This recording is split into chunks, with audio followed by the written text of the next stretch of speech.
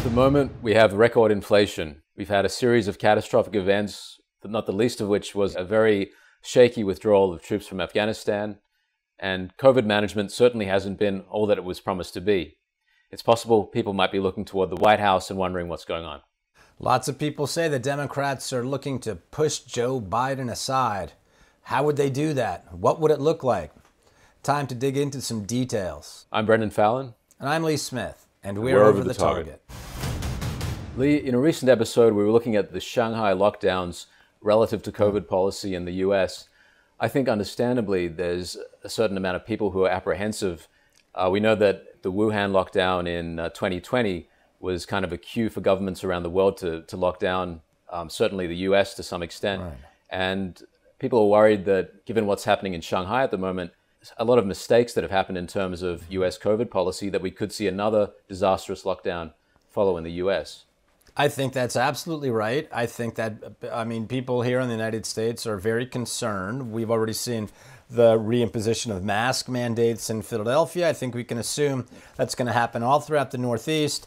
I think the worse and worse it gets for Joe Biden and the Democratic Party at the polls, there's more concern among the American electorate that we're going to see more lockdowns. Remember that this was the political instrument employed in 2020 after Wuhan was locked down. Democratic Party officials around the country moved to deploy lockdowns, which led into mass mail-in voter chaos. One of the most telling of these polls, and these polls were done by Trafalgar Group, and they were conducted over March.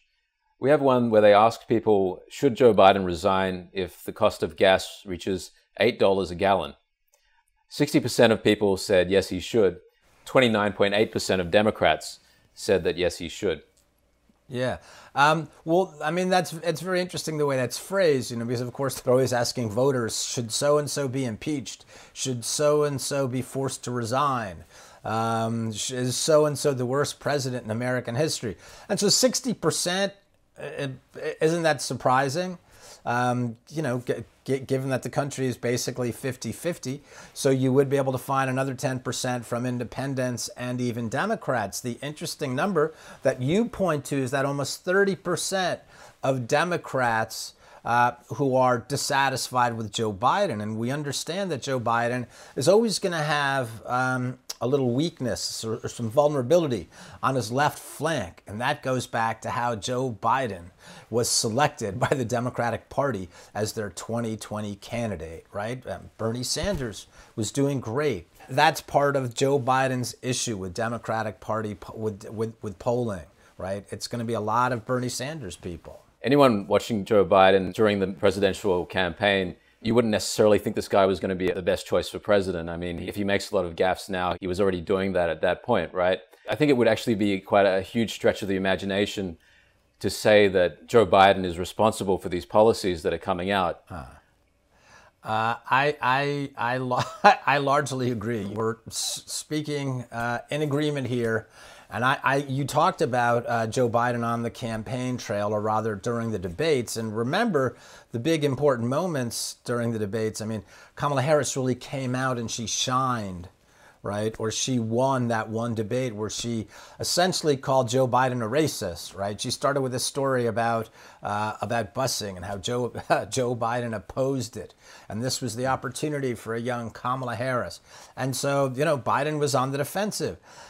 Kamala Harris wound up not doing well in the primaries, and Joe Biden wasn't doing great. And so what happened?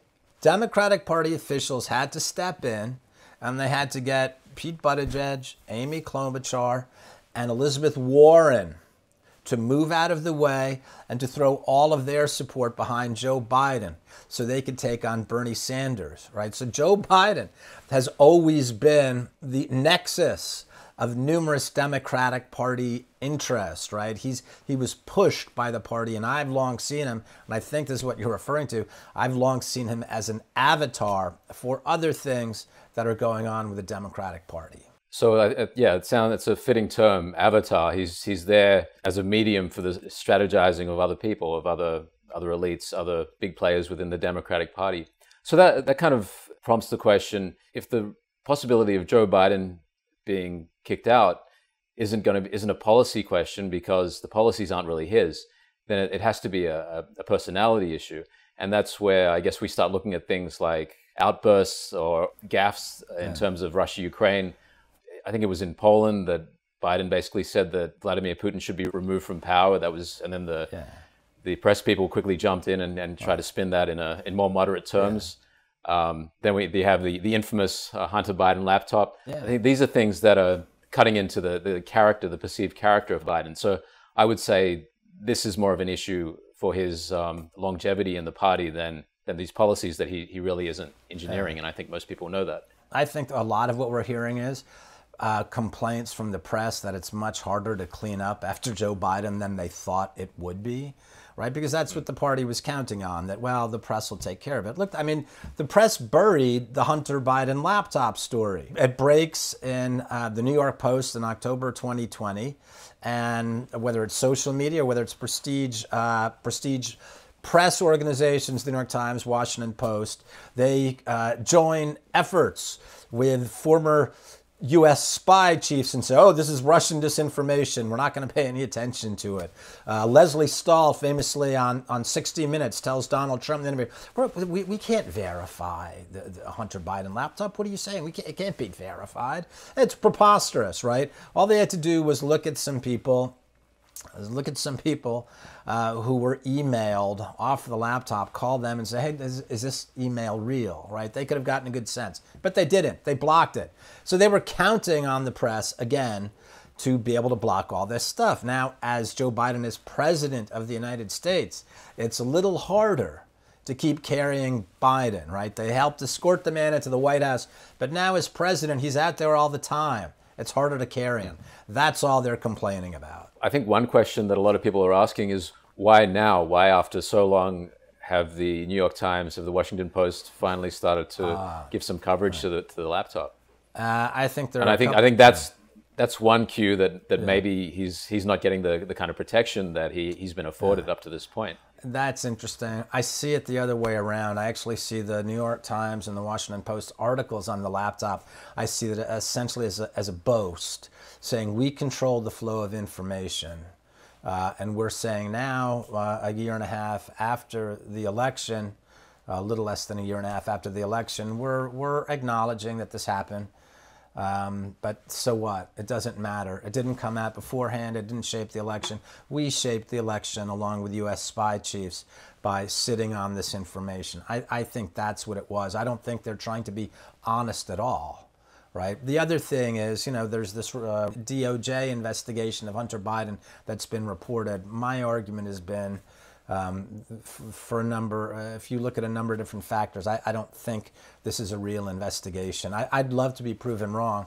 I would like to see that the United States still believes that all people are equal under the law, and that the son of the President of the United States, when he appears to have done bad things, that he will be held accountable. Unfortunately, I don't think that's where we are tragically as a country right now. So I don't think the amount of noise on the Hunter Biden laptop is indicating that Joe Biden is in trouble. I think it's interesting. You kind of talk about this arrogance on the part of the Democrats and the media. I mean, it's one thing that they'd kind of accept, okay, we can tolerate what's happening with Biden, that he has these scandals in his background. These are an embarrassment, but we can wear that. We can push through that. We can still sell him and win the election. But it's another thing that they're almost proud of that. Like, we can push this guy, even he's this bad, but we can still push him. As flawed as he is, as much of an embarrassment as he is, you're still going to vote for him.